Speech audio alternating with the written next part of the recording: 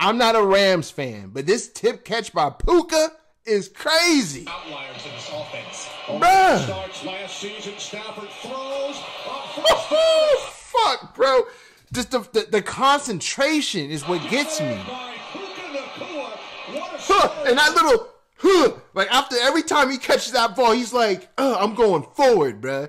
The first 3 weeks, 30 receptions, most ever by a player over his first 3. Oh my God, bro. This has been the most exciting NFL season. There's so many stars like this that are coming out of nowhere. NFL games. And right on cue with Puka Nacua, the concentration. Why I love this so much is that he's so locked in. Like, this is a perfect example of understanding the opportunity you have, seizing the moment. This is what every fan wants their team to draft a guy like this.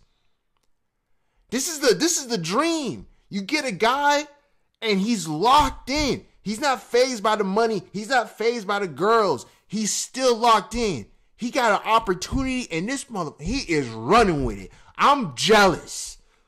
Okay? I am jealous. All right. The Rams already in the damn division. Y'all already like beat us damn week 1.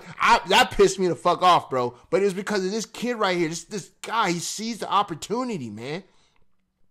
And I can't hate. I can't hate on this man.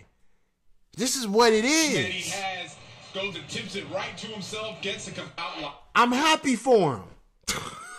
I am happy for Puka. But this is my thing. This is my question. Answer this in the comment section below. All right. What's going to happen when Cooper Kupp comes back?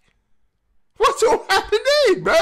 Let me know what y'all think, man. Subscribe to the channel. I'm out. Deuces.